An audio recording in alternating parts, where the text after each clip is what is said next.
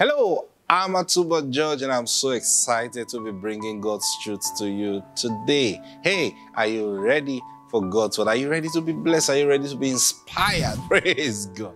Let's call for our daily bread before we go into the broadcast. Say this with me. Say, Father, and listen, mean it with all of your heart. Because is this true? Say, Father, I receive right now my daily bread. I have daily bread to receive from you, and I receive all of it right now. In Jesus' name, amen. Praise God.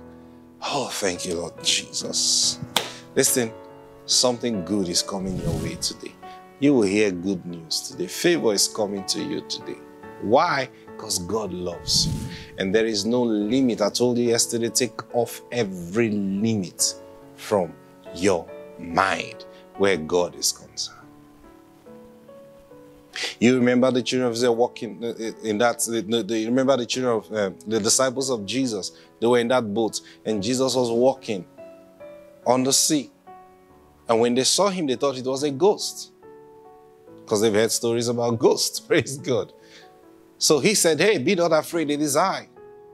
And Peter spoke up and said, if you are the one, ask me to come on the water. Now I wonder what the other disciples thought.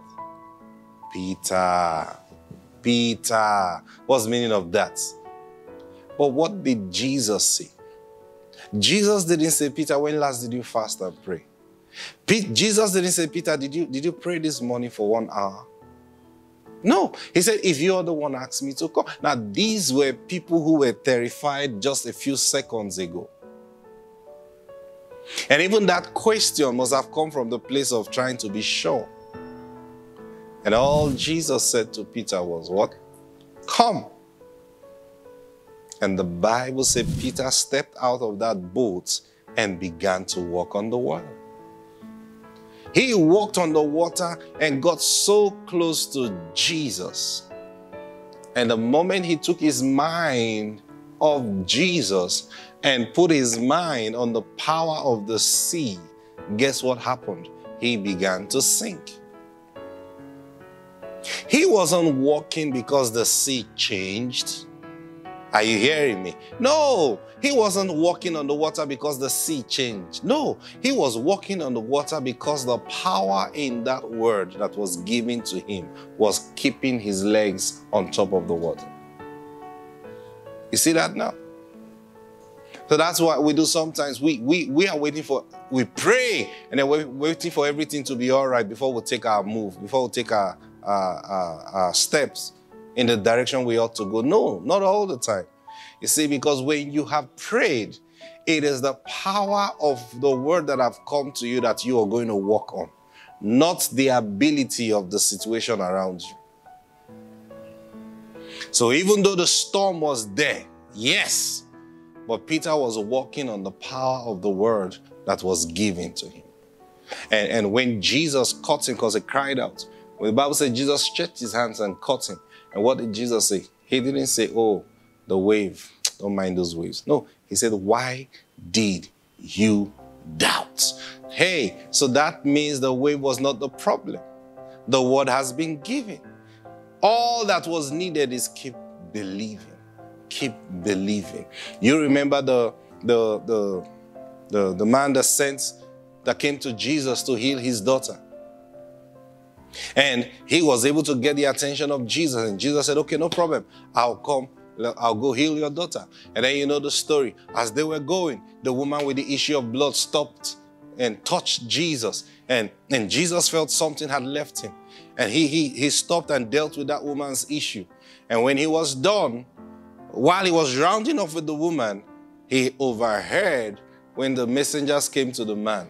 Because he had told them he's going to meet Jesus. So immediately after he left, sometime later, the daughter died.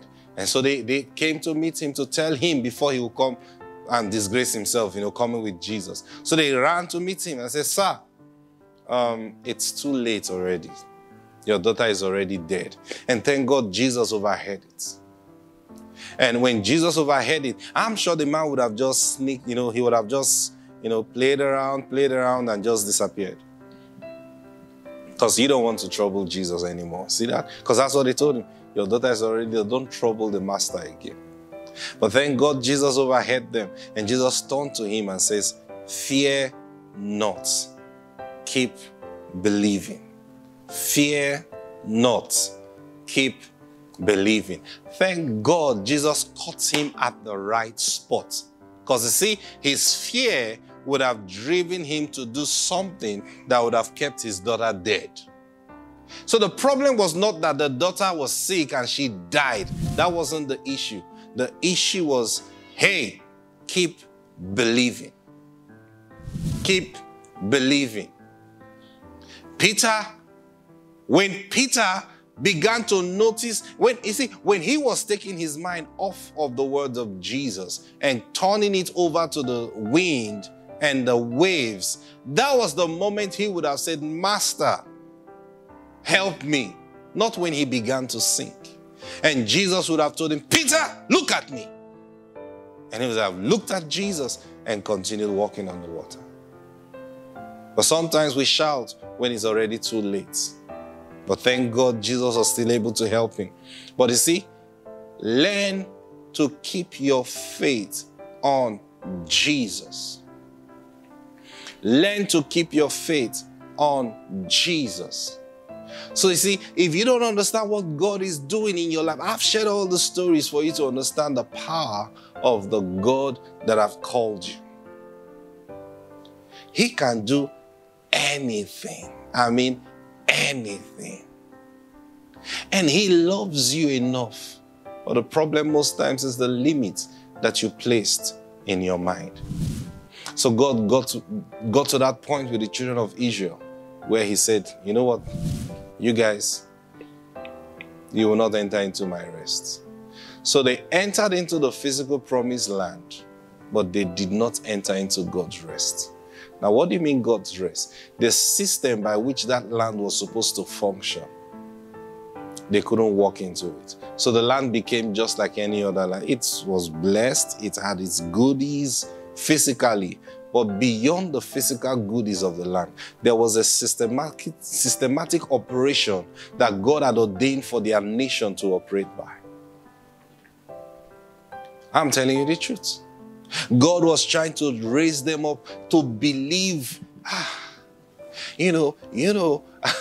I'll share with someone, and this is the truth. God was training them in such a way that, imagine a Hebrew man in his house, and then his old-time friend from Egypt, comes to visit him, and then just suddenly like that, without informing them, because, then there was no GSM phone. So, if you want to send a message across to someone that you're coming to visit, oh dear Lord. so you just show up. Hey, I was passing by. I came all the way to look for you. And imagine your friends come and then there's no food in the house. And God was trying to train them to that point where let me serve you some food. Your wife now say, honey, there's no food. We've not gotten anything else. What do we do? Okay. You know what? Set the table. You understand what I'm talking about? Set the table. And your wife will go into the kitchen and then there will be food there and then bring and serve. You say, want to drink? Just take some bottle and just hit it on the wall. And drinks will be there. I'm telling you, that is, so what kind of life is that? You don't know. You don't understand God. That's what God was preparing them for. That's why you see these things happen in scripture several. Elisha one time was with the sons of the prophet and there was no food in the house. And while they were thinking of what to eat, someone brought his first fruits, a few loaves of bread. And Elisha said, serve it before the people. 400 men. The servant said, sir, this is nonsense. How do we serve this? He said, serve it. I'm saying to you now, they will eat it, they will be full, and it will remain. And that's exactly what happened. Jesus with the 5,000 crowd and the 4,000 crowd. He said, look, let's feed these people. How are we going to feed them? Relax. Tell them to sit down. What do we have? 5 loaves and 2 fishes. Serve it before them. And they ate, they were full, 12 baskets remained. Twice there was leftover. That is the manner that land was supposed to operate. That is the manner they are supposed to operate in that land. Brothers and sisters, do you know the truth? God said to us, in Hebrews, he says, this thing, let's go there. Oh, Rapeke Nazata Katayaga Baba. Ligi Mambrondo Sukitaya. Hebrews chapter 4, from verse 1. Hebrews chapter 4 from verse 1. It says, Therefore, since a promise remains of entering his rest. Did you see that? There is still a promise remaining. There is still a promise remaining. There is still a promise remaining.